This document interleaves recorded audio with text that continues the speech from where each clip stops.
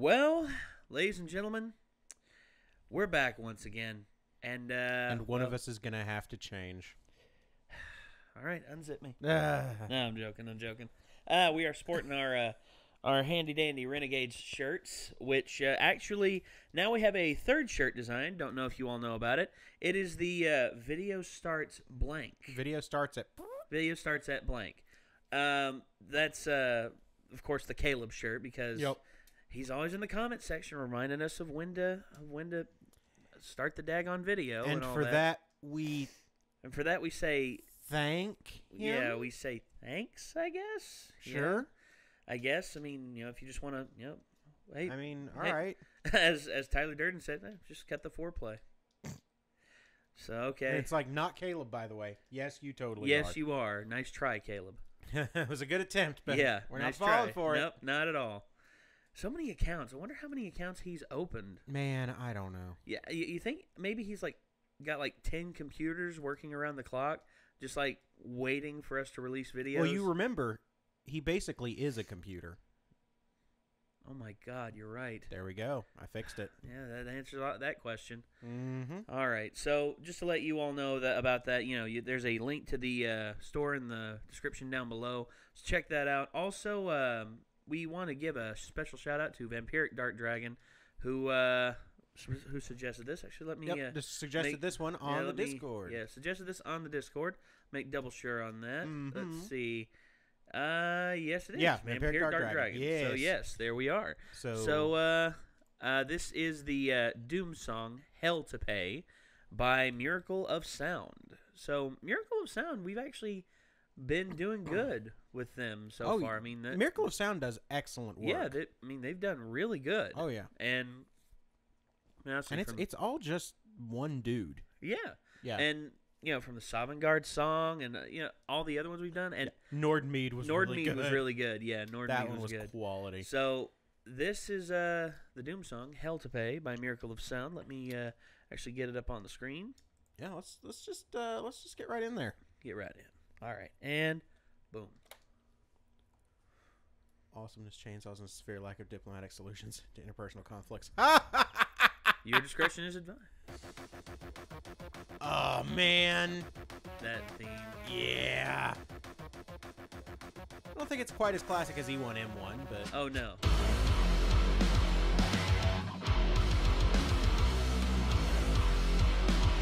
Man. Oh, the suit. Ah, yes. Become the Doomsman. Rip and tear. You're huge. That means you have huge guts. Rip and tear. I still can't believe it. Wake up, a bullet loose into the heart of a wretched age. I'm free just to be that bruised and evolution of the burning rage.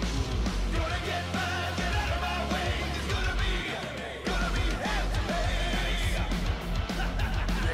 Oh, yep. That's quality. That's a good one. I actually haven't seen very much of this game. Oh, dude, it's oh, yeah. My cousin Zach couldn't stop playing.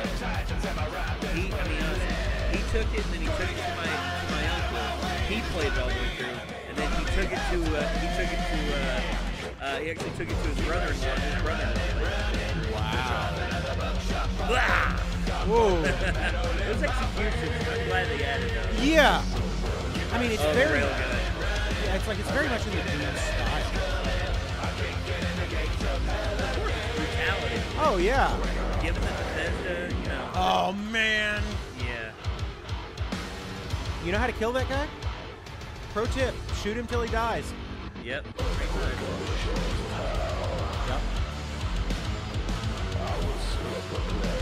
Super shotgun. Wow. Oh, yeah. The world they built in Doom is tremendous. Yep. The amount of detail that they put into it. Not just into the kills. Kills are one thing, but, I mean, but, this looks fantastic, but it also looks almost, it looks like the evolution, the proper evolution of Doom. Yeah. Like the original Doom game. Yeah, I was going to say, id Software is by Bethesda. Yeah. Bethesda, they did, the team they dedicated to this, they were raised on this. Oh, yeah. As I think a lot of people were. I mean, Oh, man. oh, yeah. Like Doom and Wolfenstein. Oh, yeah. Which, I mean, are both id Software. Yeah. Like, that's a huge, huge development.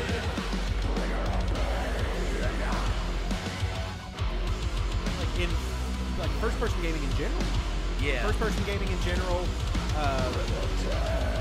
First-person shooter, obviously. Yeah. But yeah, this thing. Yeah. Yes. Quality. All right. Yeah, hell to pay. Gavin Dunn, you Miracle of killing Sound. it again. Absolutely. Yep.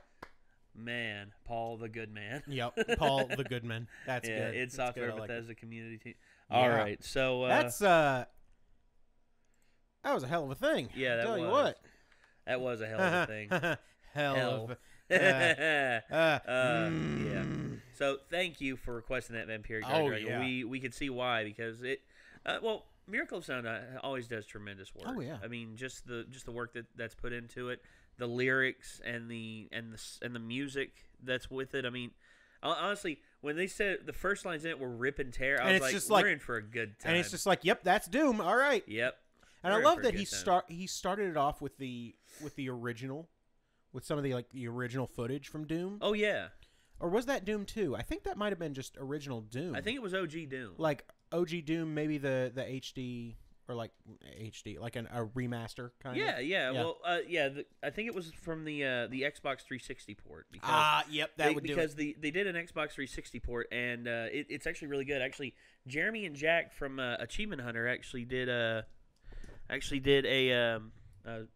the audio level cut out there for a second. Oh, sorry. That's weird. Yeah. Gremlins, leave it alone. Man. Anyway, so Jeremy and Jack were actually playing it, and it looked good, you know, for a game over 20 years old. I mean, geez. And I mean, that game holds up. It does, and the sound effects are still good. Oh yeah. And it ranks up the tension because that's what it's supposed to do. I mean, it's original Wolfenstein's kind of a little hokey. Well, it is hokey. I mean, it's you taking on Hitler in Castle Wolfenstein, which, and on the moon. Yeah, and on the moon. Yeah, too, final boss fight. Let's go to the moon and punch Hitler in the face. Yeah. Okay. Now, don't get me wrong. Doom in its own sense is a little. Could be considered hokey, but at the same time, Doom's a little bit hokey, but less so. Well, it's more grounded because the truth is, you don't start out with a historical figure like Hitler. You're starting out in an original. You're in an original setting. You are on Mars. Yeah. You got your ass to Mars. Yeah. And then pretty much. Turns out somebody's trying to rip you a new one. Yeah. Somebody's trying to tear you a structurally superfluous new behind. Yeah. So you rip and tear right back at 'em. Yeah, and you rip and tear right back at him, straight into hell. Yeah. Yeah, you take them to hell, you go with them, and you're just like, what the crap is happening? It's so good. Yeah, it's craziness. It's absolute it's sheer insanity. But you know what? It's awesome. It's great. Yeah. And then this one, it looks like they've gotten a lot of it right. They did. The one thing that a lot of people were worried about was the platforming aspect. Because the platforming aspect, if it's done improperly and you don't implement the combat with it properly, things can go haywire pretty damn quick. Yeah, but first-person platforming, you have got to do a damn good job. If they had messed that up even a little bit with Portal, that game would not have been nearly as good as it was. Exactly, but you see, this game took lessons from it. And it implemented the first-person shooter combat with you see, it's like how Titanfall did it. How Titanfall does it is really good. And Doom and the team from Doom saw that, learned from it, and saw what to do and what not to do. They learned what not to do from watching, Call of Duty, Advanced Warfighter. That's Advanced Warfare. Advanced Warfighter is Tom Clancy. Tom Clancy, yes. Yeah, So Ghost Recon Advanced Warfighter. Advanced Warfare. Sorry. Yep. So many CODs and battlefields. So many things involving ghosts and advances and and Black Opses and Black Ops and but so I mean really though that's one of the things that I think makes the Doom update special. Yeah, because it's taking the old school Doom that still holds up, and it's applying the things that we've learned along the way to it to make a newer game that looks like it, that feels like the original. Yeah, it does feel like the original. I mean, if you take the platforming aspect down, you're back to original Doom. You're back to original Doom. And you know the reason they couldn't do the platforming? Because then they would have had to add look up and look down controls. Yeah. They didn't have the buttons for it. Yeah. They were just like, well, I mean, we could do... Well, and now with controllers and mouse functionality being what it is, I mean, it's easier to much implement. easier to do. Yeah. And for Doom, I mean, okay, so when we had the first Doom, there was only, actually the first two Dooms. It was just basic look left, look right, and shoot. Oh, yeah. And, like you had look left, look right, your strafe movements, and then shoot. Everything was on the same plane as you. Yeah. You didn't have to move up or down. Yeah. And really, like, those games weren't like the mouse wasn't necessary. No. It really Everything was on the keyboard. Yeah, it was WASD, and then what was I can't remember what was, I think spacebar. Spacebar was shoot. Yeah. There were I think you also used the arrow keys. Oh yeah, you can do that as well. Yeah. For looking around and such. So yeah, that to me, going from that, and then we had Doom 3, which was a thing. No, well, okay. So what they did wrong, Aaron Hansen stated that poor implementation into the full 3D realm. Because you see, Doom was in 3D, but it was on a fixed Z-axis. Oh yeah, the fixed Z-axis meaning that you had no control over your vertical or lowering. Yeah, everything was set on the same plane. Now you could move up in fields and down in fields, but you could not do that freely. You couldn't jump. You had to go up the stairs. Yeah, you had to go up the stairs, or you had to go the down lift. the stairs, or fall down a hole. Yeah, or the lifts. Yeah. And it's the same thing in Legend of Zelda. Which one? Not Link's Awakening, but Link to the Past. Link to the Past. Thank you. Yeah. Link to the Past. It was on a fixed Z-axis. You could go up the stairs and down the stairs. Yeah. Some enemies could fly over top of you, and you see, you have some of that in Doom. There's some enemies that that are floating a little bit, but you can still hit them. Oh yeah. And their hitbox extends down. Yeah. So that you can actually hit them. Yeah. So. But then so I'm gonna go back to another game that Aaron hates, Ocarina of Time. Oh boy. Okay. Go ahead. So you were talking about poor transition to 3D. Think about what would have happened if Ocarina of Time hadn't worked in 3D. Think about what that would have changed. Well, if Ocarina of Time wouldn't have worked in 3D, I think that would have set back 3D gaming another 5 years probably. Oh, yeah. Because between Ocarina of Time and Super Mario 64... Yeah. Like, those were huge. Monstrous. And in terms of 3D titles, I mean, those were the best implemented 3D titles at the time. Oh, yeah. Period. I mean, Nintendo got it. And there were still some things that could have been worked out. Oh, yeah. Like, case in point, having the one analog stick, it's good, but having two works so much better because one controls your movement and the other controls your vision. Yeah. And that makes things so much easier. But yeah, like this Doom implementation, like if this had been Doom 3. Yeah. Oh boy. Id Software would probably be a titan right now. We would have at least probably like 4 more Dooms. Probably. And id Software would have probably not had to have been bought out by Bethesda. Yeah. You see, because when Bethesda bought out id Software was in dire straits because the commercial. Well, it wasn't a failure of Doom 3. It was a little bit of a disappointment. Yeah. It wasn't a commercial failure. If it would have been a failure, id Software would have folded completely. Oh yeah. Yeah, and while John Carmack left, Romero left a long time before, Oh yeah. Yeah, John Romero left a long time before, but Carmack was still there, and a lot of the original Doom and Wolfenstein teams were still there, and some of them are still there to my knowledge. But John Carmack left to go work on Oculus, which I don't know how that's panning out for him. I mean, to be fair, when he moved, Oculus was looking real good. Oh yeah.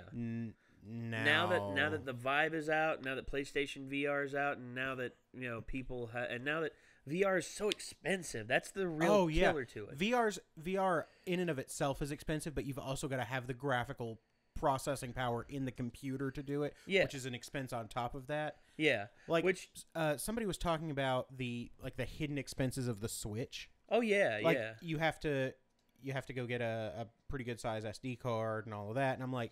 Well, actually, the SD cards aren't as expensive as they used to be. Right, but it's an expense nonetheless. Yeah, it is. You don't expect. Yeah, that's true. But if you think about the hidden costs of VR, Ooh. when the costs are already so high, it's rough. Just the cost to get the visor alone. The visor for the Vive, I think by itself is like $500, $600, and if you want to get the hand controls, that's an additional $100, $150 right there. Oh yeah. Same thing for the Oculus. And now the Oculus, okay, I've heard this. The Vive, in terms of the head module, the visor, it's the best out of in the market. But in terms of the hand controls, everybody says the Oculus is superior because of it because the Vive, it has the sticks, and it has the triggers, and it has like several buttons that you can use, and the Halo the Halo rings that are on top of it, are a good counterbalance for a lot of things. Oh yeah. But they say that the Oculus one is better because of because the triggers are actually a lot, the triggers have a lot more implementation to them, where the pressure you add to them is it's very precise. The precision on it's a lot better. Well, it's a lot like the 360 controller. Yeah. Because you have pull, and then you have click. Yeah. So you can actually mess with that some, which is kind of nice. Oh yeah, I like that a lot. Yeah, I don't know. It's one of those tricky things. Like VR is coming. Yes. Yes. Is VR here? Not yet. Not yet. No. You see, it's just like early 3D games. You remember those early 3D games? Like for instance, it was I forget which one it was, but it was it was only available in arcades, and they tried to port it to I forget which video game system, and it didn't work. Ooh. I forget the name of it. It kills me. But everyone said this is the future, and when it flopped, everyone was just like, "Oh, it's future's dead." Well, it's a passing fad and all this and all that. Truth is, no. When it's properly implemented and it's made accessible to the modern day gamers, and everyday gamers. Oh yeah. That everyday people, then it's hit the mainstream and it's in. That's just like when video gaming hit the mainstream. Everyone thought video gaming was going to be a passing fad, and that the arcades were going to die out. Look now. Well, that the arcades were going to stay. Oh, and then the arcades, now arcades are sort of a what's the word? Relic. Relic is not the right word. It's sort of a like a nostalgia piece. Okay. They're run by people who loved arcades and want them, and would like to keep that sort of thing alive, which I totally respect. No, I respect that as well. I love arcades. But yeah, as such, that's about the only way you find an arcade anymore. This is true. Yeah. Isn't it amazing how we sat down and we listened to a song, and now we're discussing the nature of VR in gaming and all of that. Man, we don't shut up, do we? Well, we ramble, dude. That's what we do. Yep. And people say that that's what we love what we do. They love what we do. Yeah. Hey, secret. You want to do a secret word for this one? How long have we been going? 20 minutes. Nah. No, we haven't. Okay. We haven't reached secret word territory yet. Okay. But yeah, we should probably go on because we got to record more videos. Yeah. So yeah. So once again, thank you, Vampiric Dark Dragon, for the request of the Doom song. This was Hell solid. to Pay by Miracle of Sound. If you wish to see the original video and check out Miracle of Sound, link is in the description down below. Oh yeah, let him know who sent you. Give that guy mad props because he does 100%. excellent work. Truly tremendous work. Oh yeah. So also. Let us know if there's anything else you want us to watch. There is a request thread in our Discord. Link to the Discord is actually in the description as well, so check that out. Also, don't forget to check out our shirts and our merchandise, also, and our Patreon and our various other endeavors. And also, once again, thank you for tuning in, everyone. Shouting out for the Renegades, or signing out for the Renegades, I'm Nate. I'm Ben. We will see you later, Internet. Peace out.